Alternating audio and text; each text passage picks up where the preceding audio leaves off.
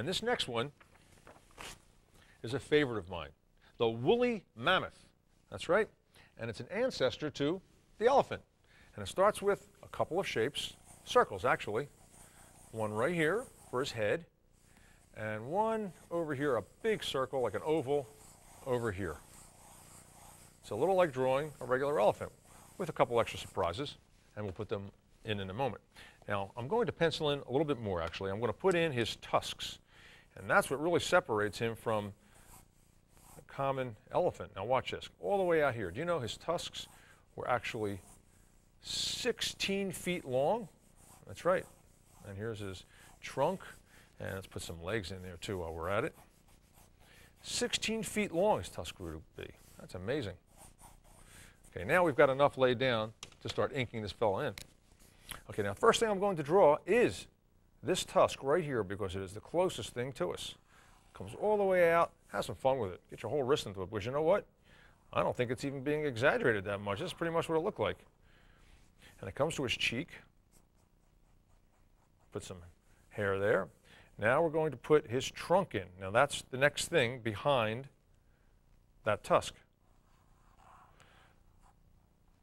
And it comes back, up, and a smile. Look at that. And here's his mouth and his lower lip. Put some detail on that trunk. You know, I always think that the dinosaurs that ate plants and the woolly mammoth ate plants were friendly guys. So let's give him friendly eyes looking at us. Maybe even a little sleepy. Not like T-Rex who ate meat. Now let's put the other tusk in right over here. And that's behind. So I'm stopping there, continuing on, come all the way around, and I'm going to bypass it again on the other side. And let's see. Continue this line, come back around, and look at that. Is that cool? Now, if the light is hitting from up top, this would be casting a little bit of a shadow. And same thing over here. And that makes it look like it's the one behind. Same thing with underneath his trunk here. See, it would be, a shadow would be being cast from that tusk. Now let's put his ears in, just like regular elephants. Little detail inside, some hairs on top, and then the other side of his face, and maybe his other ear is peeking out like that. All right, now we're going to define the shape a little bit, go over that oval, come around, and stop about there because we're going to put a lot of hair on in a moment. Now let's put his legs in. Come down, and you got to make it wider at the bottom so it looks like it's supporting this big fella. Just like that. That's one leg. Other one's in the back, so it makes it a little bit smaller because it's seen in perspective.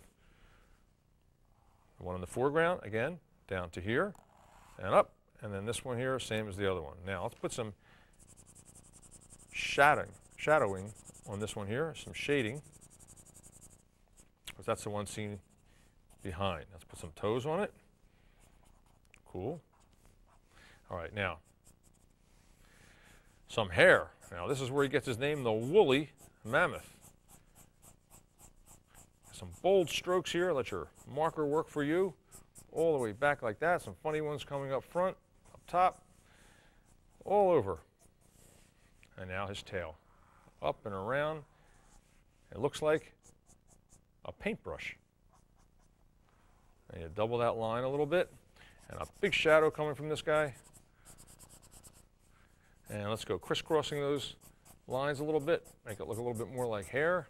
And a couple over there. And there he is, Wally the woolly mammoth. Let's erase the pencil lines now. Now I'll tell you something very interesting about the woolly mammoth. Do you know that, well, he lived over 10,000 years ago, but you want to hear something interesting? They actually found a few woolly mammoths intact. That's right, and you know why? Because they fell into a glacier, and they were preserved, and they still looked great. Their hair was intact, and they were able to examine it. I think that's a pretty cool story. Imagine finding a real dinosaur, not just the bones. Use a little bit of tan, because he was tan. Elephants of today are gray.